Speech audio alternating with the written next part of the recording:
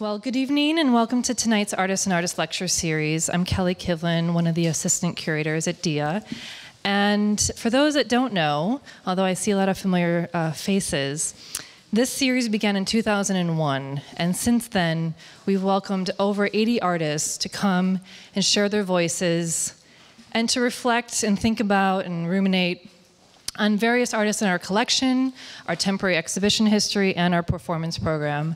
So it's really been sort of a gem of a series, beloved, I think, by many, but it also is really special for us at DIA, just being able to look at that list and look at all of those that have participated. Thank you again for joining us tonight in welcoming Frances Stark, who is going to be giving a lecture on Robert Ryman. And just a few notes of thanks for our funders and our sponsors. We're very honored to present this series in part with public funds from the New York City Department of Cultural Affairs, and also great thanks to Brooklyn Brewery for the beverages. And last but not least, I'd like to thank all my colleagues at DIA who make this program possible and synchronize all of the various invisible elements that make it possible tonight. And finally, I'd like to extend my gratitude to the artist Frances Stark, who's joining us this evening from LA, and it's a pleasure to introduce you. Born in 1967 in Huntington Beach, California, Stark graduated from San Francisco State University in '91, and then immediately went on to receive her MFA from the Art Center College of Design, Pasadena in '93. Since then, she has been based in Los Angeles, where she's become well known for her practice both as an artist and writer. Often autobiographical and self-referential, her work is centered on language, oscillating between appropriative text to more personal anecdotes, yet it is always reflective of current, and dare I say, even cultural visuality. At the heart of this, which I mean both figuratively and emotionally, is an exploration into the interrelation between graphic and textual materials in various mediums, including drawing and painting, writing and photography, to video and performance. I highly recommend you take a look at her collected writings, which are on display in our book cart out front, which includes text she developed for over a 20-year span, from '93 when she finished her time at graduate school to 2003. And as evidence in this collection, speaking and writing about art is not foreign to Stark. In fact, it is close to her process and practice as both a thinker and maker of art. In a little-known published conversation with art writer and philosopher Jan Verwoerd, Stark stated, quote, "There is a kind of irreconcilability between the conditions of maintaining one's own exhibitionism through displaying objects in gallery spaces and the aspiration to be intellectually responsible and communicate in a quasi-enlightening or honest or discursive manner, which is writing. For me, this statement evokes the agency in Stark's use of language in both her visual and writing practice as a continual investigation into the politics and urgency of art making, both personally and culturally." Please join me in welcoming Frances Stark.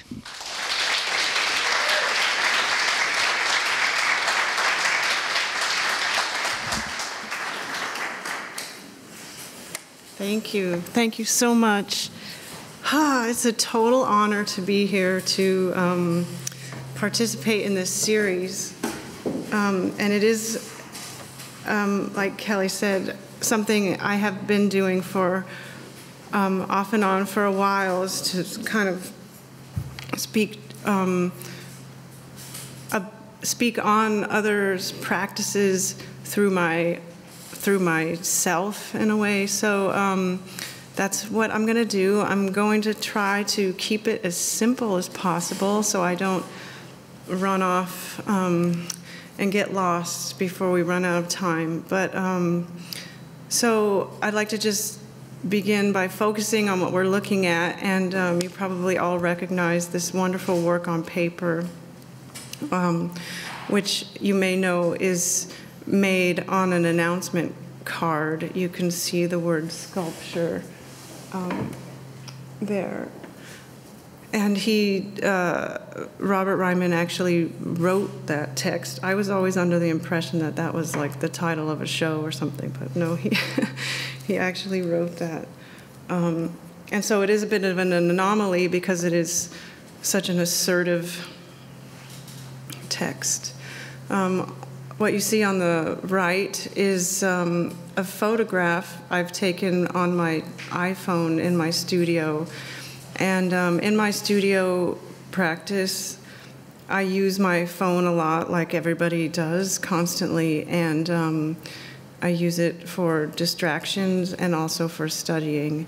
This is, in a way, like a drawing to me. It's the well-known catalog raisonné of Robert Ryman, and that's on my black table in which you see the studio windows reflected, and they have shoe polish rubbed on them so that people can't see it. And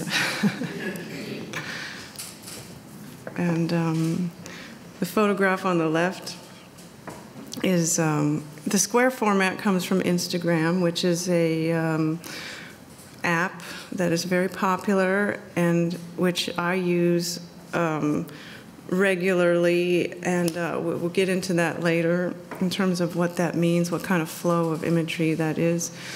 So that's where the square format comes from.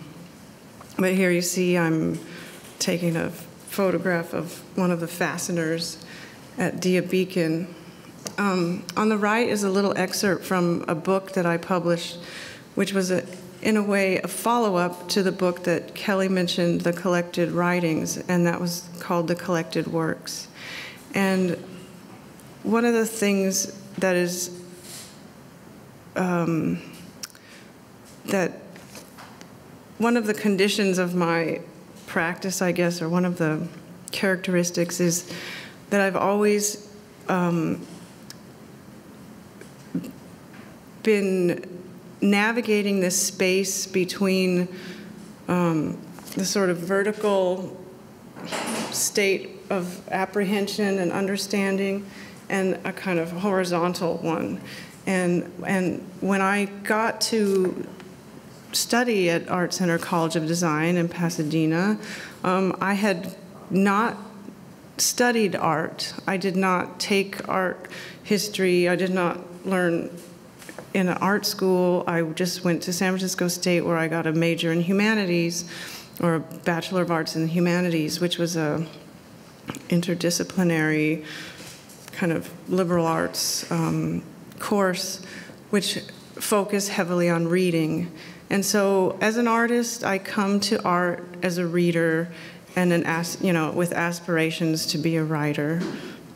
And what readers do is they touch texts, and texts touch them.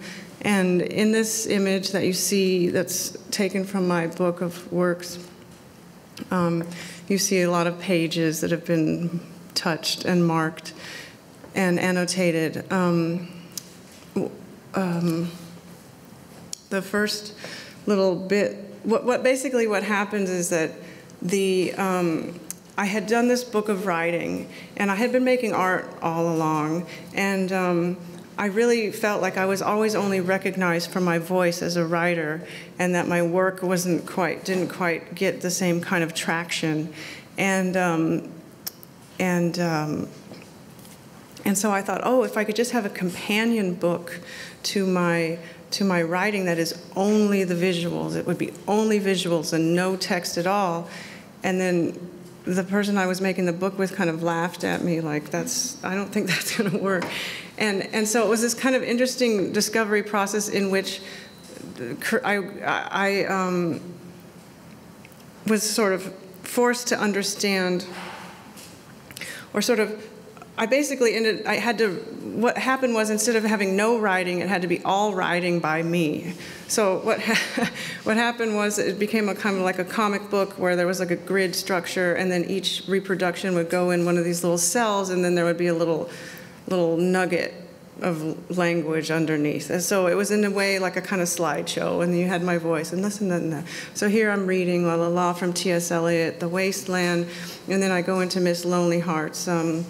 Whether spontaneous thoughts or ready-made insights delivered from a teacher, marginalia shows a reader perching intermittently on the body of a text, leaving reminders to re-enter here, or summaries to say, no need to cover this ground again. This Nathaniel Westmith's Lonely Hearts is a man hired to give advice in a newspaper column. He takes the inarticulate expressions of genuine suffering seriously. Okay, so then what you see is his marks of escape. His editor runs through some possible avenues of escape, handily enumerated here by the reader: escape to the soil, to the South Seas, hedonism, art, suicide, drugs, God, parody. So before, I've been a fan of Ryman for some time. Once I got to Art Center and I brought my kind of conceptual, intellectual history influence into a studio with no studio background, I like to tape a lot of things to the walls, and so people would always say Robert Ryman, and I was like, I have no idea who Robert Ryman is. I had better go look that up. And it didn't really totally make sense to me in the sense of that felt like a kind of a form, so kind of like I didn't have the right to enter it or something in a way. But when I finally came to see a Robert Ryman, a room full of Robert Ryman works installed, I had like a revelation. and that's one of those things. So I'm not going to talk about what that is because that is very difficult to talk about. But I will say that it's something I'll never forget. And when I was at Beacon by chance, and the last time I was in New York, I was here to speak about Sigmar Polka, and I was also at the New Museum to speak with a technologist from the app Snapchat, and I had just done these two things, and I was really kind of overwhelmed. And I was at a dinner and la la la, and all the food and the waiters and the like Busby Berkeley and whatnot. And then I went in to see the Rymans, and I really had the funny experience of like someone didn't turn the lights on, but not literally the lights, but it was like the work didn't turn on, like it didn't do what I had, that sort of first memory. And I thought that was really interesting, and I knew absolutely that it had to do with my own brain and my own mind and whatnot. So moving right along. What I want to do now, actually, is I want to go back to 2000. And I wrote a text. I was commissioned to write a text for an exhibition called Painting at the Edge of the World, curated by Douglas Fogel. And I wrote a text and titled it Scared to Death. And it starts with this quote from Emily Dickinson, speech is a symptom of affection. But before I read that, and I'm going to read from a different, more careful or more calmly designed version of that, what I wanted to do, what I was trying to say is that because I became a fan of Ryman, not from reading about Ryman or not from like sort of like coming at him for why he was important, but more for what the sort of evidence of the moment of actually facing the facts of what's in front of me.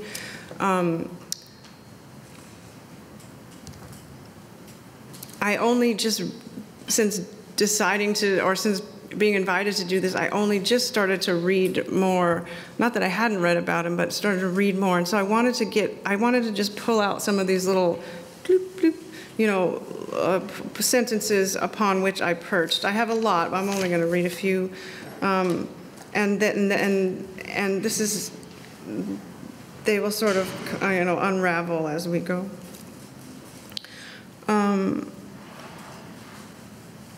And the first has to do, well, the oft-heard criticism, but I could do this, is worth taking seriously. This is not Ryman, by the way. This is writing on him. And it resonates differently for Ryman because it was the suggestion from which his work began.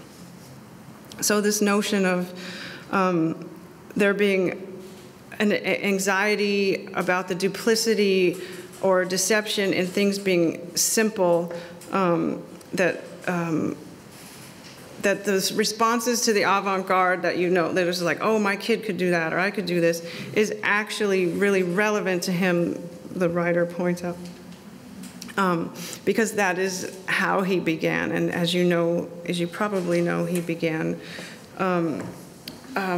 by taking art classes through the Museum of Modern Art, where he was a guard. And I'll get into a little bit more of that in a bit. And he was shaped, here's another nice little nugget, he was shaped by the institutional ethos of experiential learning. And the museum succeeded in giving consequence to this rhetoric. So at that time when he was working there, the pedagogical aspirations of the museum were quite high, and they actually were quite, quite serious about, or they took pedagogy with an art seriously and really were laying out a kind of program. And so he is the sort of direct result of this. An impatient cursory glance yields little, while presumptuous critical ascriptions all too often mislead. Another thing I discovered that was in a book in an exhibition where everyone put their favorite books, I was really surprised to hear that Ryman contributed Henry Miller's Tropic of Cancer.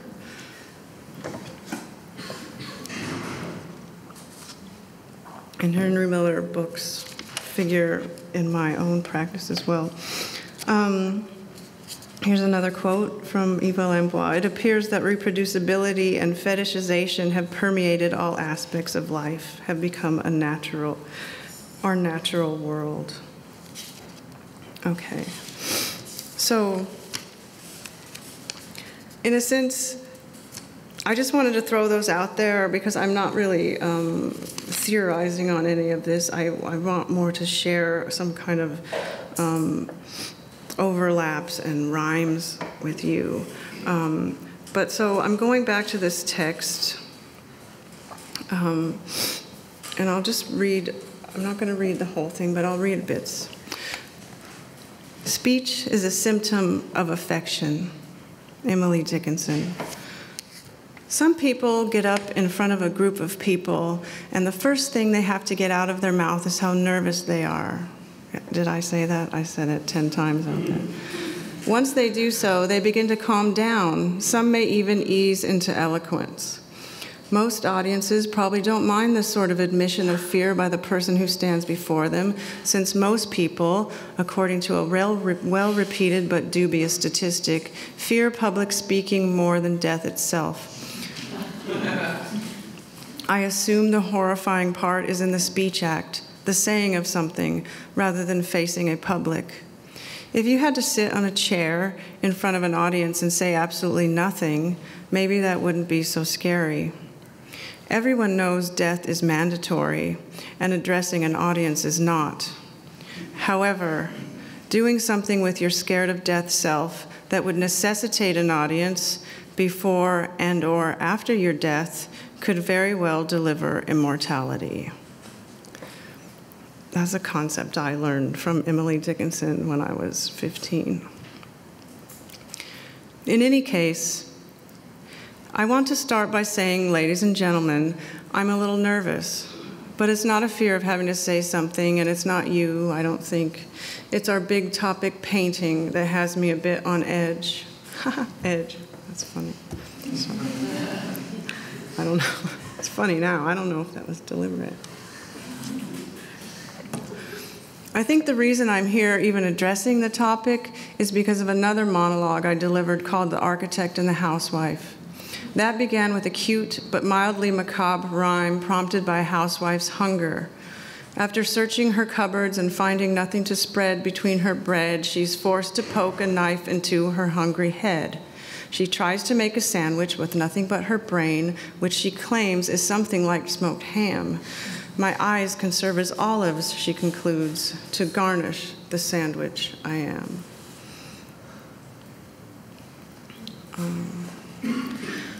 I'm trying to fast forward here. Anyway, it goes on, and let's see, talking about the difference between music and blah, blah, blah, blah, blah. Anytime I was ever in the audience on the receiving end of a visiting artist's words, I could see that it was a winged business for them as well. Even so, formal or not, because you can watch the words come out of the artist's mouth, a mouth in the vicinity of a projected image of something the artist has done, you can get a really strong sense of the degree to which the speaking artist believes in what they are saying.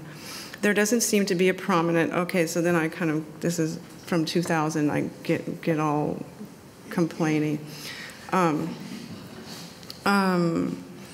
Talking about the role of language, essentially, where does the artist actually speak? Knowing I was supposed to speak to you about painting today, that's a direct lifting of Virginia Woolf. I decided to go see some artists who have recently begun painting in addition to doing what it is they usually do. That is the thing they are recognized for doing. One of those artists is known for his sculptures, one for his collages, and one for his films. So in this text, then I go visit 3 different artists. One is Jason Meadows, who's a sculptor. He showed me a painting he had done, which he has since lost, and I had told him I was going to revisit this text I wrote from 2000, and he went and remade like a diagram version of the painting, which I described. So he had essentially made a painting of a chair, which at the time to me was profoundly interesting, and I describe it in the text. But here it's funny, it's paired with this kind of stand-up figure, and that's who I'm kind of trying to evoke in the text that I'm reading. The other artist was Richard Hawkins, and here's an early table sculpture, and then a later work, where a later collage. But he actually, in my piece, I talk about the paintings that he was making, which were pure paintings, not collage at all. But I like the one here with the churros in it because it reminds me of this lecture that the artist Charles Ray gave one time, where he was describing an exhibition he had done at Matthew Marks, where he had curated, he brought together Anthony Cairo and the churros and some other works, some folk art and whatnot. And when he was in this kind of university context, undergrads, you know, he was talking about the statue, the sculpture, and he said, you know, we don't know the actual person, the craftsman who made this object, but what we can say is that when they did make it, they made a meaning machine and turned it on. And it's still on, and it doesn't have to be plugged in. And it's still working. And to me, that was one of the most profoundly simple, straightforward articulations of what it means to shape matter with your mind. The third artist that I talked about in this text is the filmmaker and painter, Morgan Fisher. On the left is a still from Standard Gauge, and on the right is an exhibition, an installation view, and you can see the very literal kind of manifestation of this notion of painting existing, of the other spaces around which form. I can't say Morgan is, I should have got a quote in here from Morgan, because he's like one of the most absurdly eloquent to the point of comedy person on this kind of thing. And so in any case, I wanted to share this again. This is someone else's scholarship here. It's not my own. But the Matisse work is wonderful to consider and look at and think about next to this studio view by Ryman, which is a painted photograph. And I feel I got a little bit of an education from Laura Owens around the time when I was writing this, I think. And and she was quite preoccupied with this, this type of Matisse painting. Okay, so the other character that figures into my text, the Scared to Death text, is from a Thomas Bernhard novel, and he's a museum guard. And so, as you know, okay, so these are sketches of Ryman's from the museum. I'm going to read. Okay, so Richard Hawkins. Richard said one of the things that prompted him to work with actual paint on canvas was all the time he spent on account of teaching, listening to students lamely attempt to defend their painting efforts. Jason told me he was inspired by the Tintorettos he saw in Venice. I instantly pictured Tintoretto's White Bearded Man as it is reproduced on the cover of at least one edition of Thomas Bernhard's Old Masters. Bernhard's novel, a comedy, takes place in the Kunsthistorische Museum in Vienna. It begins as the storyteller prepares to meet his friend Roger in their usual spot, a settee in front of White Bearded Man. There, Roger, a music critic, sits and lectures the storyteller on topics such as the art of the fugue. Then there's Urs Ziegler, a museum guard who for more than 30 years has been every bit the regular as the storyteller and Roger. Urs Ziegler, who was turned down for police duty on account of his weakness, took a job as a museum guard, which made little difference to him since all he wanted was to wear the same uniform day in and day out. After years of guard duty in the museum, Urs Ziegler had acquired an understanding of art.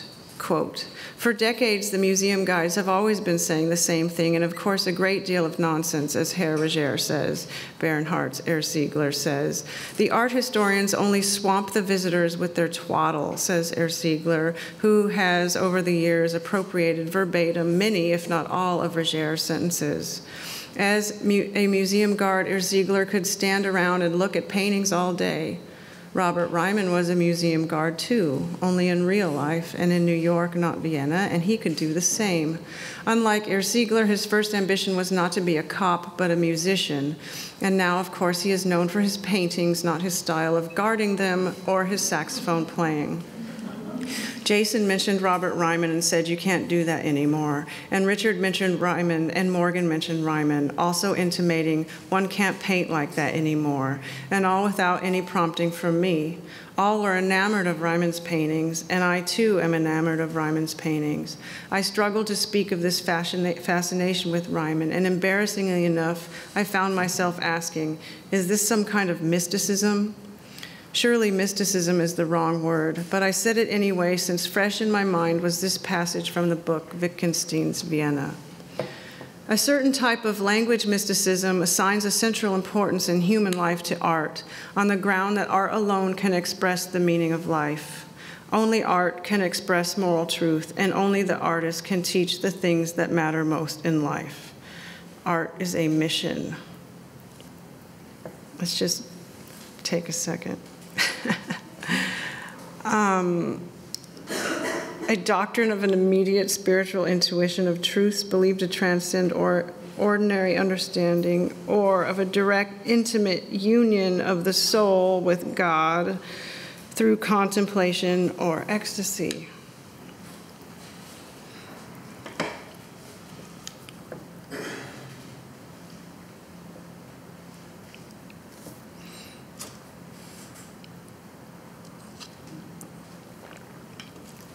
Part to the whole here. I just like to look at this image and think about. I'm not trying to get sort of. I'm not trying to force this to go too deep here. I'm going to continue.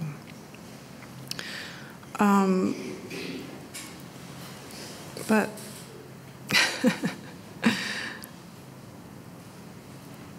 I just this notion of this, all these words that are like God, soul, like, you know, so not okay when I was studying at Art Center, and I find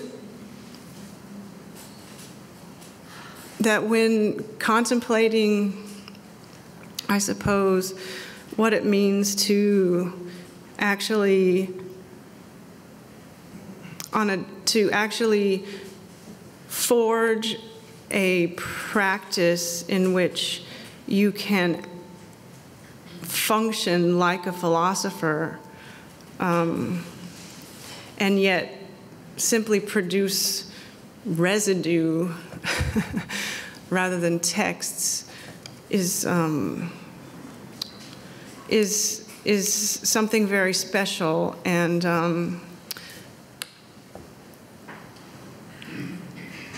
so I think that when you look at this, image and you think of the individual, you know, the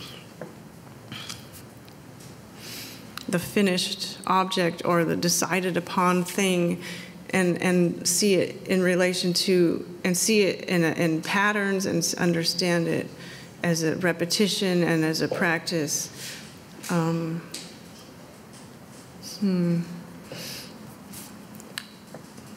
Well, I guess I could finish that sentence later. But I was just about to get an art studio. I was working always from my apartment, and I got a job, and that is, I just talk about in this text. But the painting that you see here, and this is not. This is also not the painting of. This is also not how people make paintings today necessarily, and or how.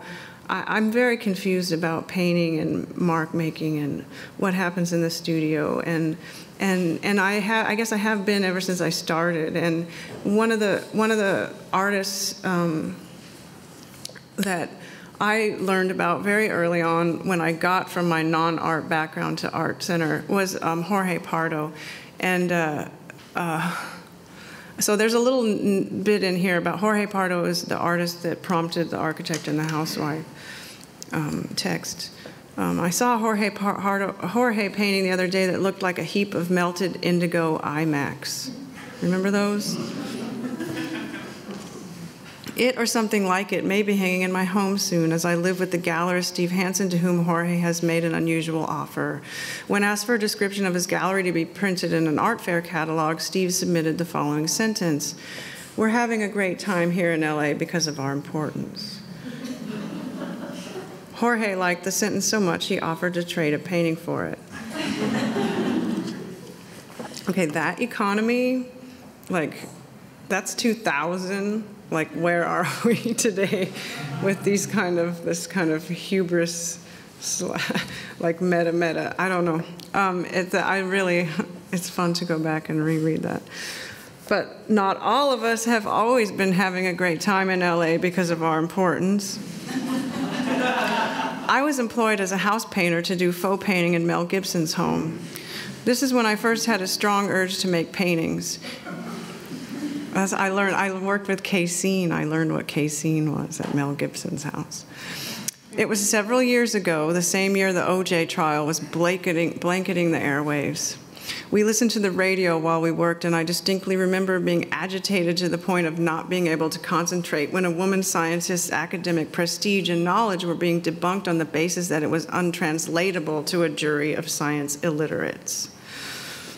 At that point, we had to change to a station that would allow more freedom for our minds to wander. A typical trajectory may have been, does Mel Gibson's wife know most of his professional painters actually aren't painters, but professional artists of a different brand entirely? You see, I was painting every day with 3 other non-painting women artists, Marnie Weber, Sarah Seeger, and Sharon Lockhart.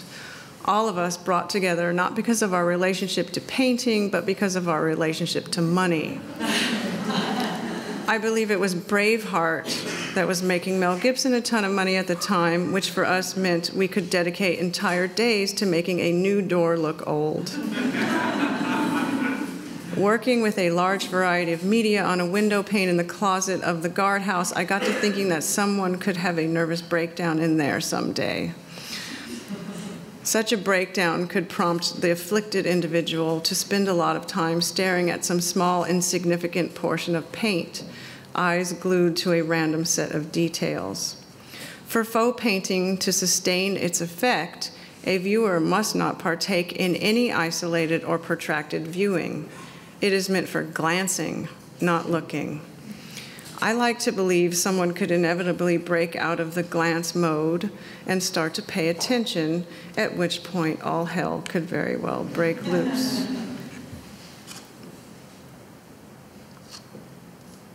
Is that all hell breaking loose? It is the potential of it. There's all hell breaking loose. Okay, so let's see.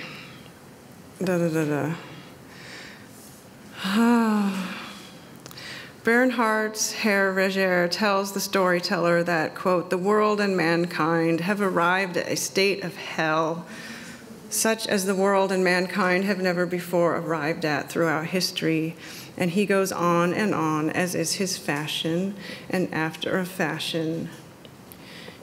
You sneaked off into philosophy and authorship, Reger said, but you are neither philosopher nor an author. That is what is simultaneously so interesting and so unfortunate about you and in you, because you are not really a philosopher and not really an author either. Because for a philosopher, you lack everything that is characteristic of a philosopher, and for an author, similarly everything, even though you are exactly what I call the philosophical writer, your philosophy is no real philosophy, and your writing is no real writing, he repeated. And a writer who does not publish anything is basically not really a writer.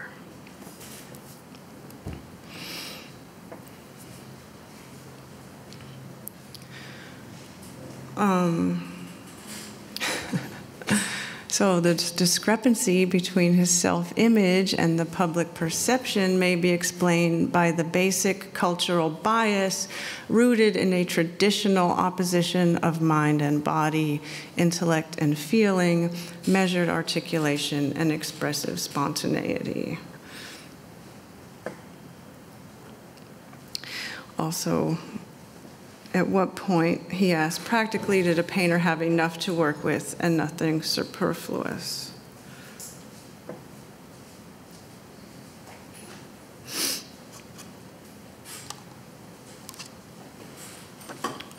So, speaking of superfluity, superfluousness, what do you mean? This is an installation view of a work of mine titled Observate, legete con me, which means observe, read along with me. And it's actually a video set to music that is comprised of text that appears on a wall in a lit room. So there's no sense of it being a video I mean, it's not like a darkened video room. It's just light on the wall with the words. And I like the exit sign there. So in this sense, this is a work of mine. I'm not going to show you the piece. Maybe some of you know it, maybe. But it is essentially chats that I have had online with men that I did not really know in real life. And there are 9 repeated set to the aria, the catalog aria from Mozart's Don Giovanni, in which he's enumerating all of the women that Don Giovanni has seduced and slept with. So over and over, this conversation happens, and this is so. This is the work. This is recent work of mine, and but how? Why is it here? Why am I having it here? Why am I showing you this? Because I guess it's about what is actually necessary to make meaning and how much is necessary to include and show. And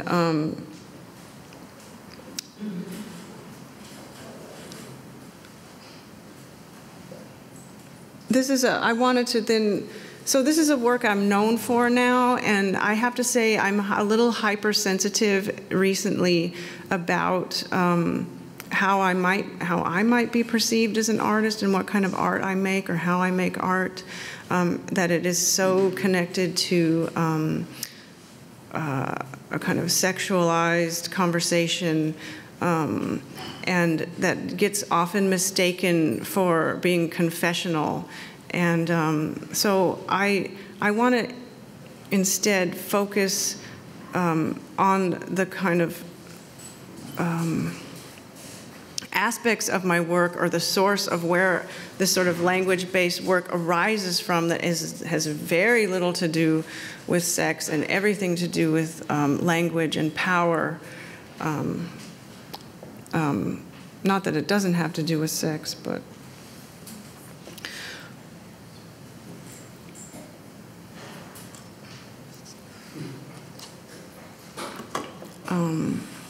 do you know what that is? This is the little, this is an app, icon app for Snapchat, which is a ghost. And apparently, I think that I was invited to speak with the Snapchat guy because I was famous for sex chat, but because I made art out of it. In any case, I did not use this app. I don't know anything about it, but understanding within the world of sex on the internet, or people being hypersexualized and sexting and teenagers and all that, that this is an app that is special or interesting because the image that you send doesn't stay. So it is ephemeral. In any case, I only put this in here because this is actually the last time I was in New York. I came to do this sort of double, like one after another talk. I was talking about Sigmar Polka, and I was talking with this guy who works with Snapchat. Very interesting. But I had a kind of, that polka show, like, you know, the little drawing polka als droga. I mean, wow, I was high off of that show. High. Really, like, wow. I really felt that pretty heavily. And I'm going to try to say something about how and why. But it, okay, so let's just, you know what, this is so tacky, but that's why I'm doing it. Oops. Oh, we don't have a thing. Okay, so basically, this is good. Don't turn it on. So we won't turn it on.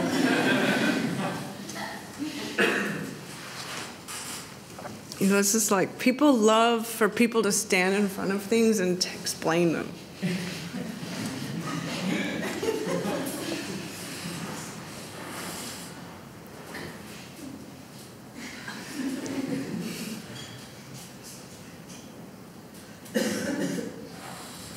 Okay.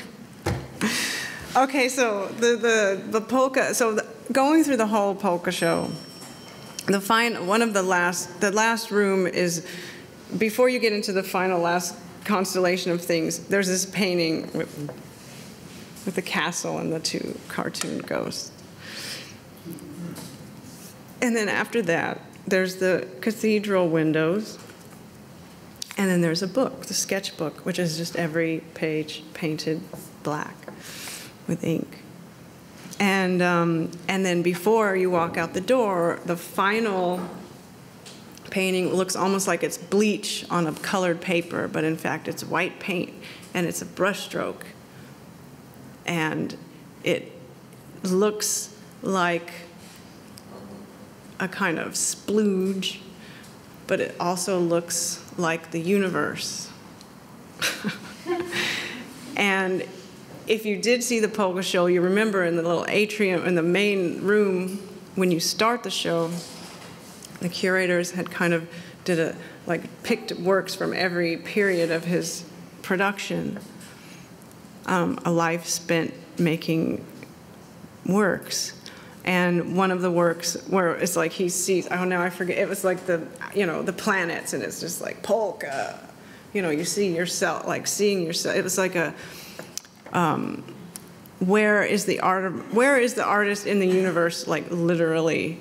And then one of the things that kind of came up in this exhibition for me, and it was around in the little area where the little polka as drug, there's like a painting where you see he's telepathically having a conversation with William Blake. And I saw that, and then I went to Gavin Brown's, where Mark Leckie, who I'm also a fan of, had a show, and he has a death mask of William Blake with the like EKG or whatever, you know, it has the like sensors on it. And I had to laugh because I thought, you know, this is actually, as much of a joke as this seems like, it's actually true. Like that this is the one field in which we regularly and ceremoniously commune with the dead in detail, like really very extreme detail. Do we get messages from beyond? Well, one of the things, I was getting into there in the video, I was kind of talking about this is a phrase I've appropriated from a novelist that here serves as the title of an exhibition and an exhibition catalog. But what of Frances Stark, standing by itself, a naked name, bare as a ghost to whom one would like to lend a sheet? And when I discovered this phrase, I fell in love with this idea, or this sort of illumination, or this sort of understanding of the ghost or the spirit is there, and the sheet, but you can't see it. So it's bare, but it's not bare naked, it's like bare invisible. But the play here is between something being like having nothing on it as a kind of shame versus a kind of unseeable, unknowableness.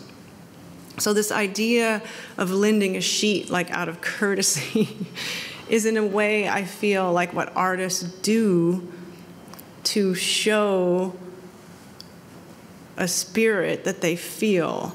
And I know that is like a really like extremely kind of reductive metaphor there, but I hope that it doesn't seem too simplistic. So this idea that what we do is like spit matter on things, push matter on a thing, to show, I mean, in the spirit of how Ryman speaks about the paints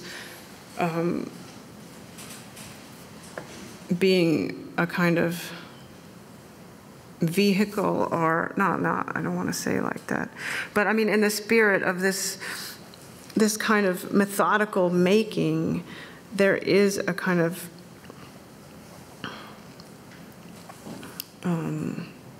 sheet lending going on here, to say the least, and then bringing it back again to the sort of immediate apprehension of form. I have this used copy here of a book on aesthetic theory, and it's something I made art out of right when I got out of school. wait, I'll show you in a second. But the used thing, I wanted to share this because I thought it was really fantastic, this quote from Ryman. In the fall of '68, I did my first show at Conrad Fischer's gallery in Dusseldorf. The exhibition consisted of 6 paintings on paper panels, 9 panels to a painting. The panels were created and shipped to Dusseldorf. In the process of getting them through customs, in order to avoid the duty that is to be paid on art arriving in the country, Conrad had listed them as paper and not as paintings. Okay, just don't lie. This still happens all the time. So there's this whole thing about it's valuable, but it's not valuable because we don't want to really admit how valuable it really is. But is that value even real? But the customs official said, but it is expensive paper, handmade, so you will have to pay so much. Yes, it is expensive paper, Conrad said, but it has been used. The customs official agreed that it had indeed been used, so the paintings arrived designated as used paper. Since that time, I've wondered about the possibility of paintings being defined as used paint. Anyway, so this is the used book. And this is like this is actually not how it's formed on the paper or what it really looks like. This is taken from a reproduction in a book.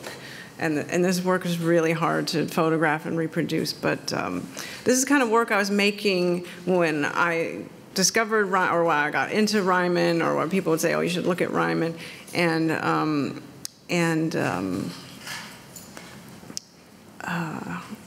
also, I was often then my work started to be collected, and I found myself in collections next to Agnes Martin.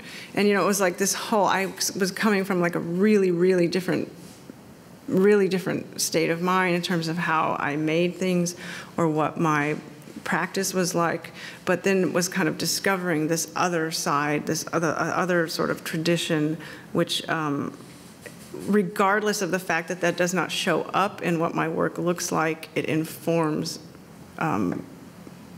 pretty profoundly how I think about what I do, specifically in relation to the broader culture.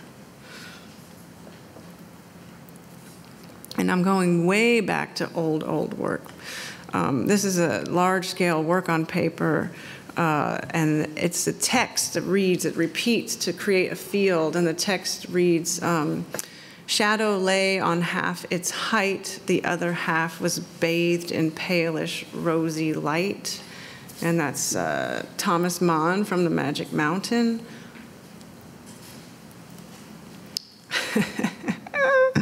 This is embarrassing a little bit. Whatever. I was young. No, I like this work a lot, actually. And I think it's, you see, like, my sort of reading or interpretation through a pop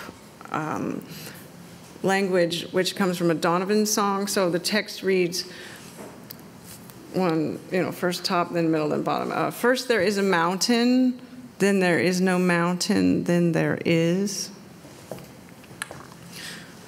That's a Donovan song. That's kind of doing Zen.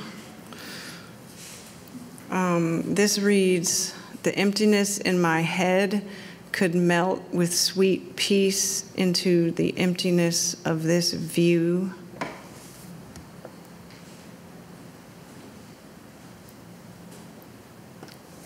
Look at 4x5s. Remember those?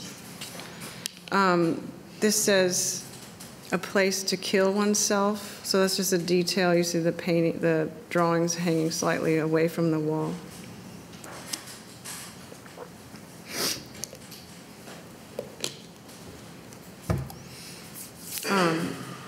And this is a work reproduced here on the cover of a book catalog. And to detail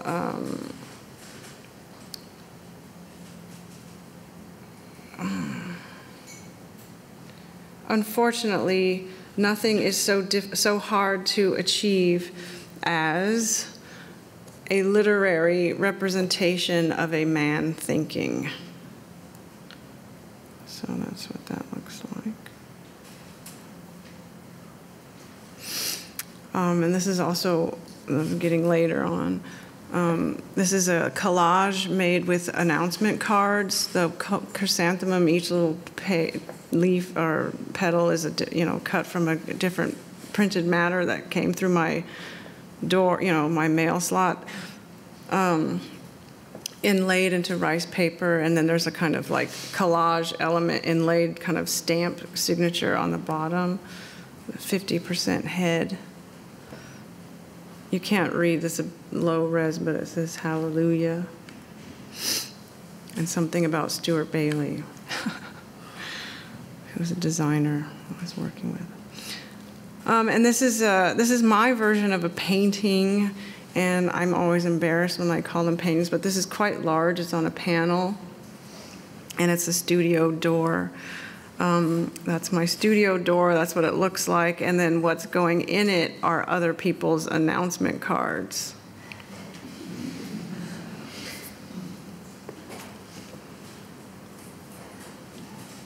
It's called Push.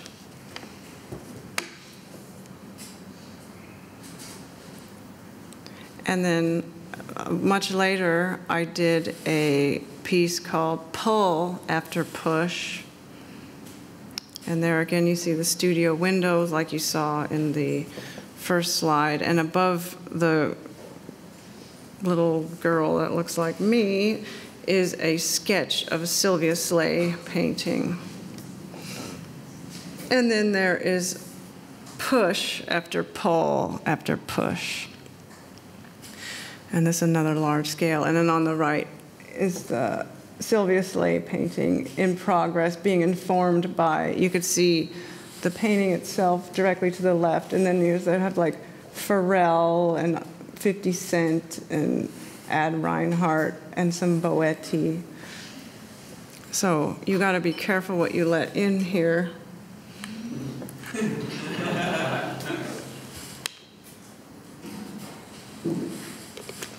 I just want to show a few little of these kind of Instagram prints as they come from the latest show that I made. It's quite complicated, and I don't want to waste any time trying to contextualize it. But in any sense, this is an artist who is only a few years younger than me, who is a famous or legendary West Coast gangster rapper named DJ Quick, who I've become quite enamored of, the way artists fall in love with other artists.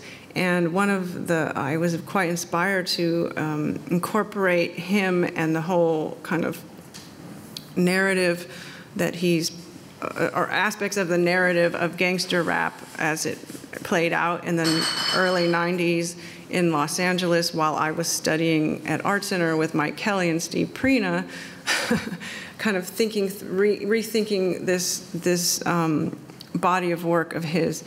And one of the things I discovered about him was that he was very disgruntled with the music industry, and as so many people are disgruntled with their industries. But I was quite moved by this sort of admission of the idea of wanting, and this is only a fraction of it, wanting to somehow make something in a different place, like get out of your field and do what you do in a different way, in a different place.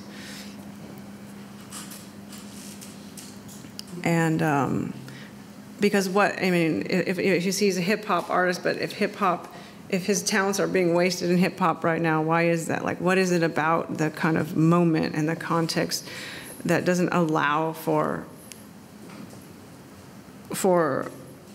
evolving? And this is just a joke here. This is I kicked a hole in my wall because I was angry about the perceived role of studio artist as art educator in a university.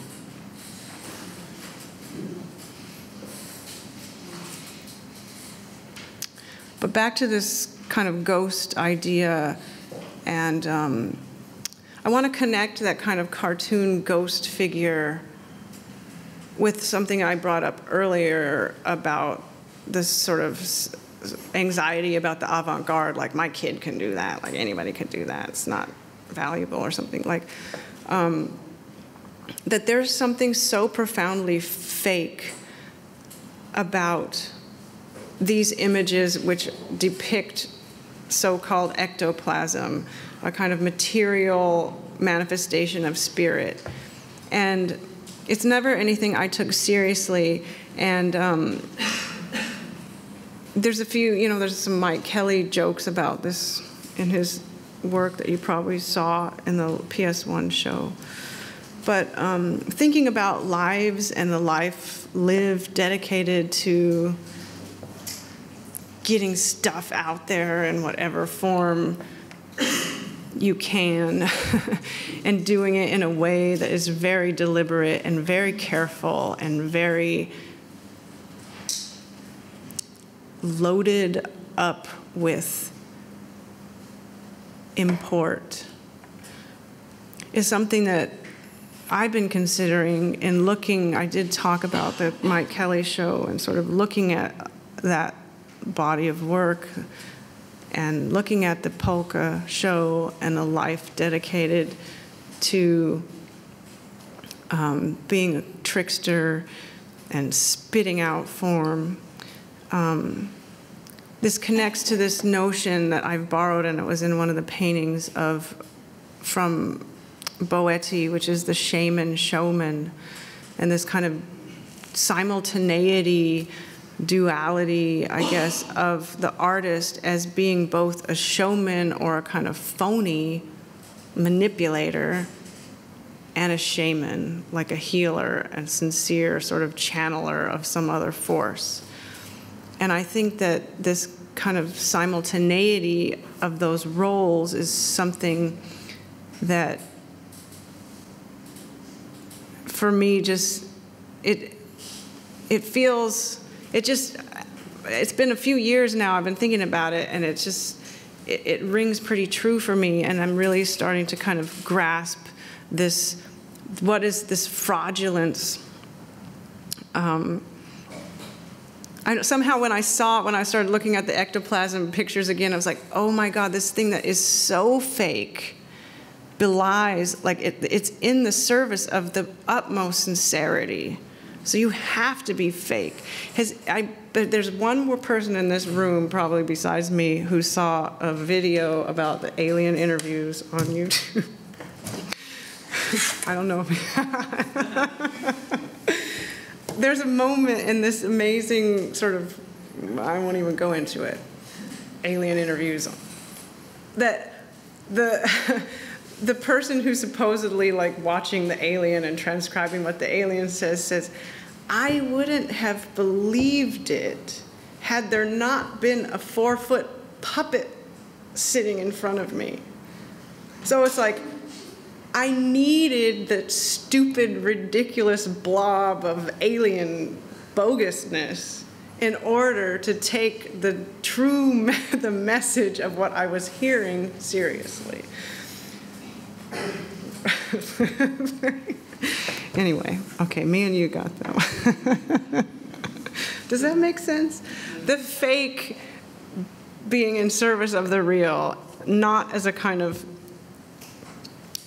sham, but as a kind of inescapable condition, perhaps.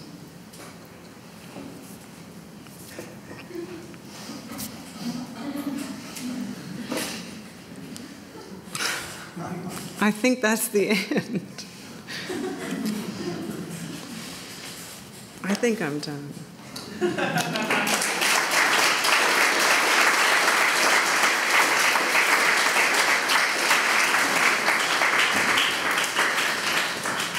I really hope that if you have to get out of here, you better get out of here, because I really hope there are people who have questions and want to have a conversation.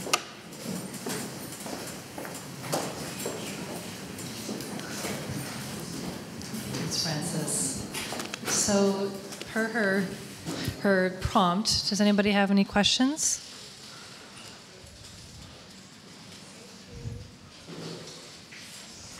Can I see anybody? You want to take a minute to think, or? I have more quotes. To prompt further? Okay, well, yeah, okay, here it comes. Well, there's the artist. There's the work, and the person who receives it. So, sounds like you've destroyed the last thing.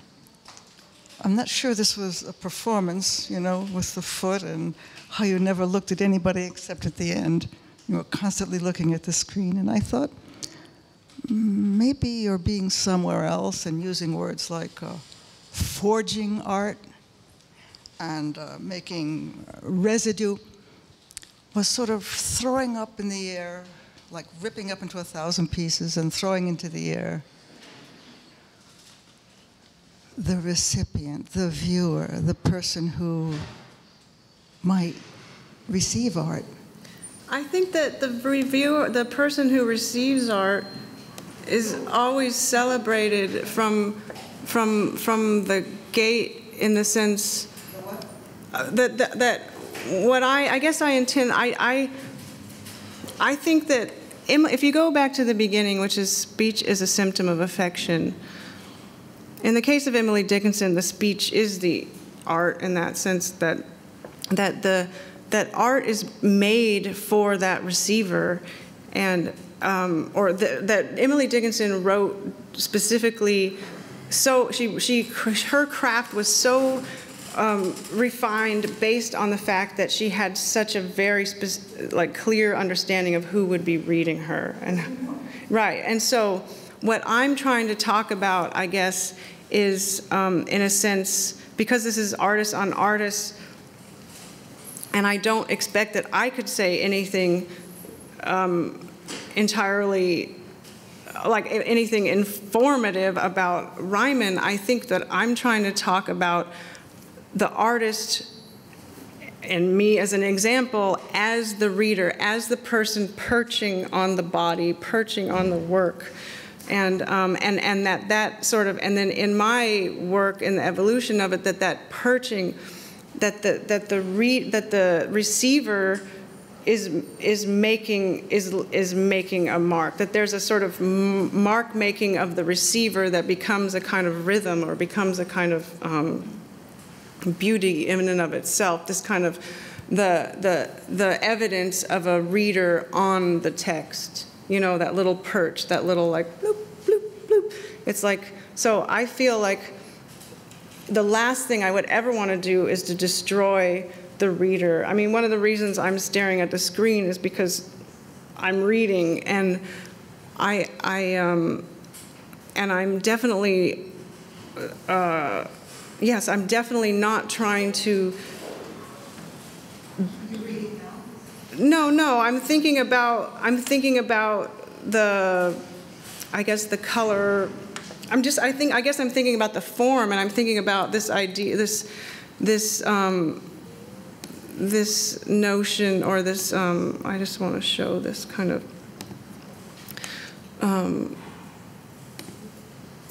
this trace, I suppose. It's very literal, you know, it's very literal, this kind of trace, and that something in ourselves, as a teacher, something that I try to tell the artists who come in and wanting desperate, you know, the young 19-year-olds who just desperately want to like make a style and get known, that being an artist is about falling in love with other art, you know, and that act of kind of being seduced or falling in love with, or that intimate act of receiving, and that's, I believe, what I'm trying to actually depict in the drawing. And then this is actually someone kind of making almost like a diagrammatic case for that, you know, the text itself. It's really about your talk tonight, not the work. And is this how you talk about polka and Mike Kelly, and when you do other talks about other artists too? Is it like this? When I talk about polka, I talk specifically about specific works, and when I talk about Mike Kelly, I was talking specifically about his pedagogical legacy in the city of Los Angeles in relation to my practice. Mm-hmm. And I think with,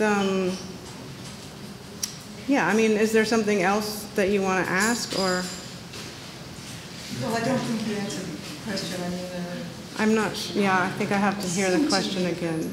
Fragmented and scattered as a lot of it was. Most of it dealt with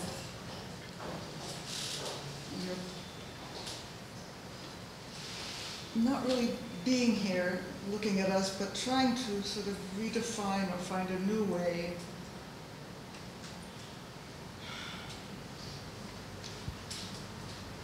not to receive or Ryman or somebody else, or even the authors. It's pretty hard to deal with literary known literary works. And because the text that we look at, it's real. It's as real as holding a book in your hand. It's as real as somebody saying a poem out loud. But throwing up an image on the screen of a painting is far, far different. It's just a different size. It's just a reproduction. It's in that square. It's in this room. So there's a great difference between with the way we can look at words, text, and the way we can look at painting. So it seemed to me that this huge, what can we say, difference led you to perform in a way that was sort of demonstrating or actually doing a kind of reaction to that impossible. Yeah, because what I was saying is like, I can't talk about what it feels like when I know the Ryman switch is on, when I'm, like, or I could.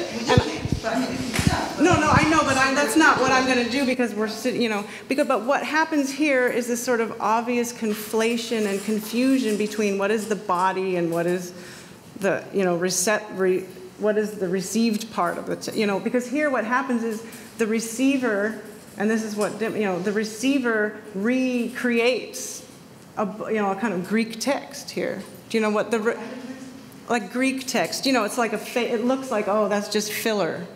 Like it's supposed to, when you have like lorem ipsum, before someone turns in the text, you have fake text. So it's like the act of reading itself creates a ghost text. It seems to be what your talk really was mainly about. That was pretty interesting. We did it. I love the way that you're actually talking to me now. I think that that was the connection with the polka and with the ectoplasm, is this notion of matter, and I feel like when it's like the matter reveals something else that is there that you can't see or something, which is sound, and then again we get into the sort of scary mysticism, but at the same time that kind of factuality of paper, for example. For me, and you talked about how it's like these kind of extreme opposites, and for me it's always about that and coming back to the middle, because with paper and always these works in paper is one of those things that's it's like so durable and it's so fragile. So it's like every mark is still in there, but it's totally fine. So like the fact that paper, the evidence of paper's so your way of presenting it is multi-directional. Yeah. Every sentence goes off in this direction and that direction. So that was and I think as an artist, I try to write in space. Here I'm talking about basic, more general ideas about apprehending knowledge or whatever. But in terms of, it's okay. we've already hit the thing. The horizontal and vertical. And actually, I thought this art was a terrific example. Oh, well, this is... Well, this is it also comes from one of my Instagrams. And it's a square, but there's a little bird here.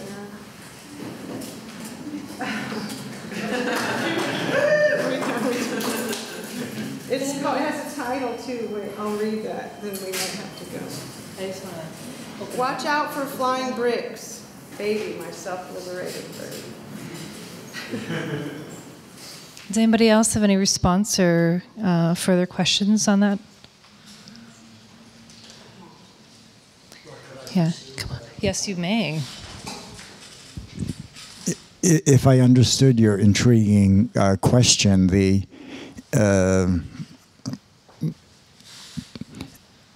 it was a problem of address that you felt was not being done properly.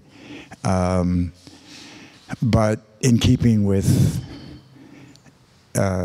Dickinson and the Poe-esque idea of perching that you introduced, the black on white of the raven who's perched on a statue of Athena in the study where the poem is set. The address is always, the address is always, for those two writers, love and death. Not either or, but love and death. You favored the affection, I think in the modern sense, which is fondness, a sign of positive affect. But I think when all of this starts 175 years ago, affection is quite morbid. And it's this interesting play of the blacked out Greek text, weakly rendered in gray now on our modern computers, like many things. But Ryman is quite cagey about that. I think as a human being and as a painter of white, Yves Bois tells this wonderful story about doing a presentation down in Texas about Ryman's work, I think at an art school, and someone said, a professor, what's the big deal about Ryman? He's just slapping white paint on a canvas. And Yves response was, well, try and do one yourself.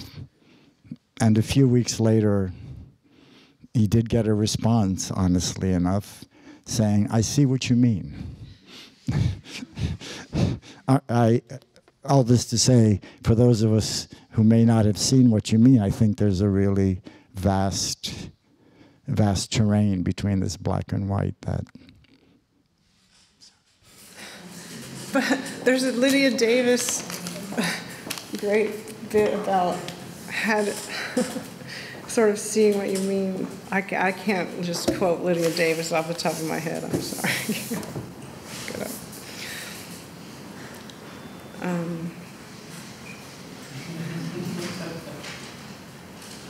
I know I missed saying something really important.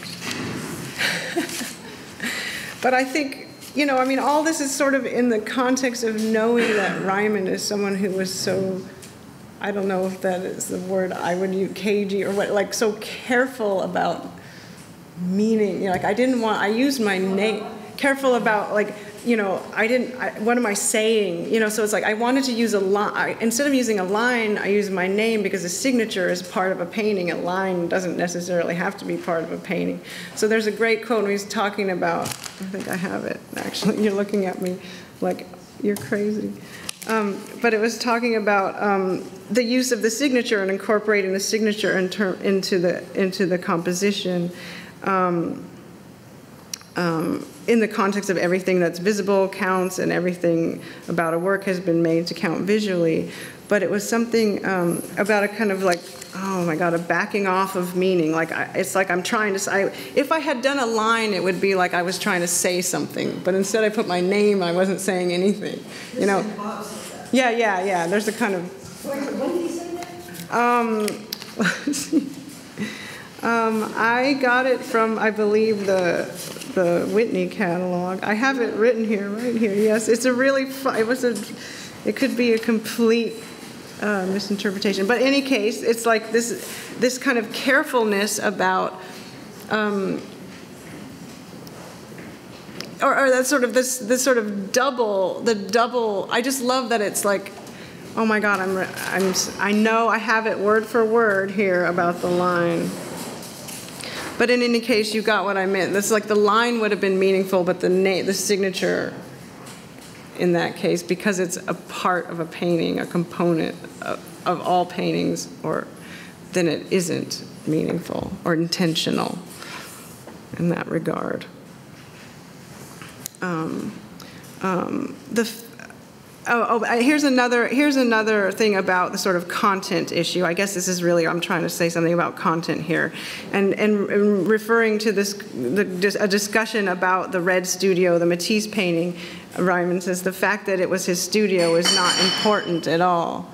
Say that again? The fact that it was his studio is not important at all. It's how the painting holds together or what the painting is, but it's like it's really hard to believe or make sense of the studio not being, when you, the fact that to dismiss the studio's importance outright so kind of cleanly, to me feels that there's no way that it can be dismissed or something. That's as a kind of I'm gonna drop that one because I don't think I could walk myself out of it. Anybody else? I have a question. Okay. What was the joke in the foot through the wall? Oh. You said there was a joke about the role of the artist. Oh no, it was just more. It wasn't I guess when you see that on a wall, it's not really a joke. I mean, it's more about what that.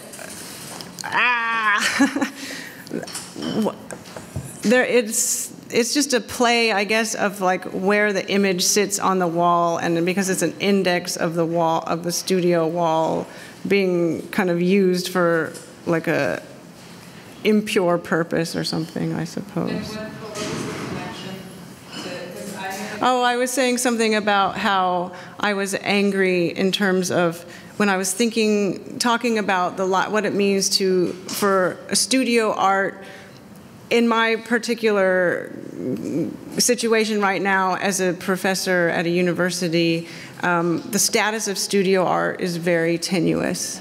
And the status of the studio artist as a philosophical being or whatever is not even, is really like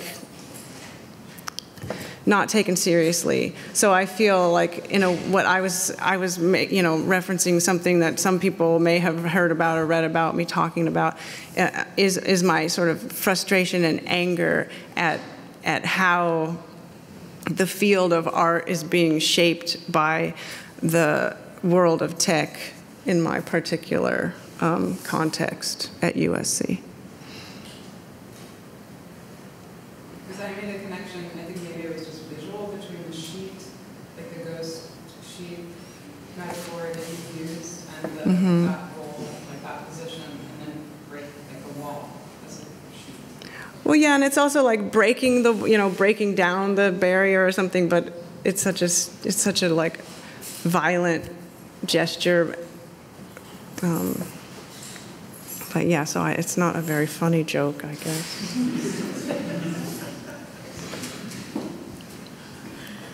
Okay, I think that's a nice place to end. Thank you so much, Frances.